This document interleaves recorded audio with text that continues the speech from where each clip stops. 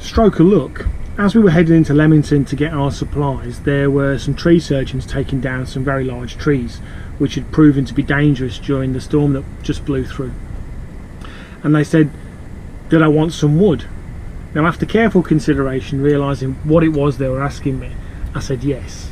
And they said, pop back the following day, take as much wood as you like. So we did, and they even lent us the wheelbarrow. I didn't film any of it because I was kind of in a hurry to sort of take advantage of their kind offer without faffing around, and I didn't want to film them either. So we've carted as much wood as humanly possible onto Badger, and then today I'm going to have to saw it down and chop it down to prepare it for drying so we can use it in the future, and that's going to require a lot of coffee. So this morning I'm going to Walter White Breaking Badger style my coffee and yeah, get busy with it.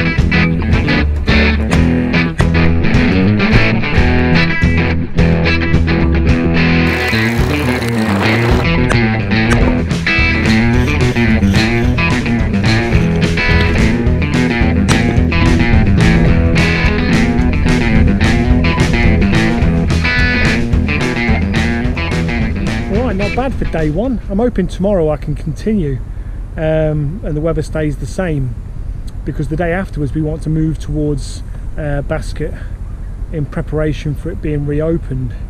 But now I've started with this, I want to continue and get it finished.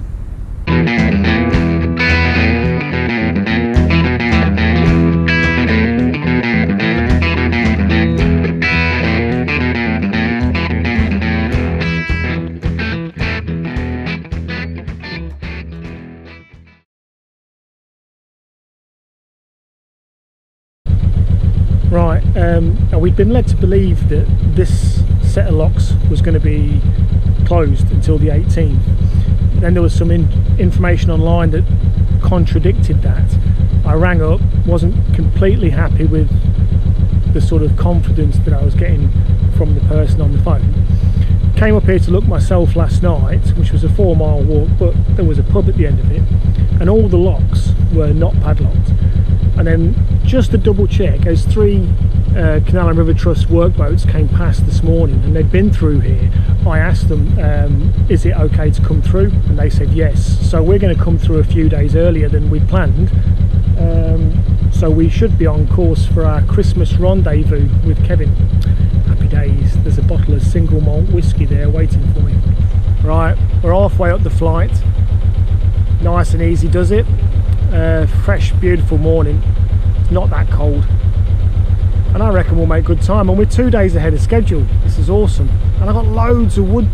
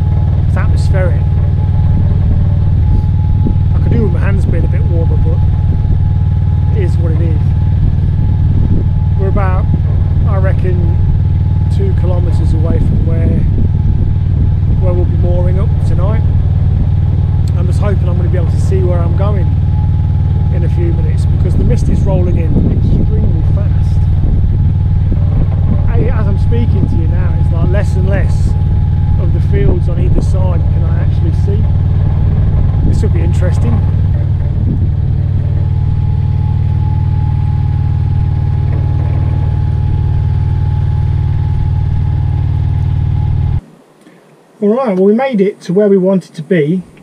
The temperature nosedived though, the mist rolled in, it got really cold, but the boat thankfully is, these days, thanks to Elliot installing the stove, is really toasty warm. I mean, there really is only two temperatures on the boat. There's underpants or overcoat, nothing in between. I guess you could wear your underpants and overcoat at the same time, but that'd be a bit of a strange look.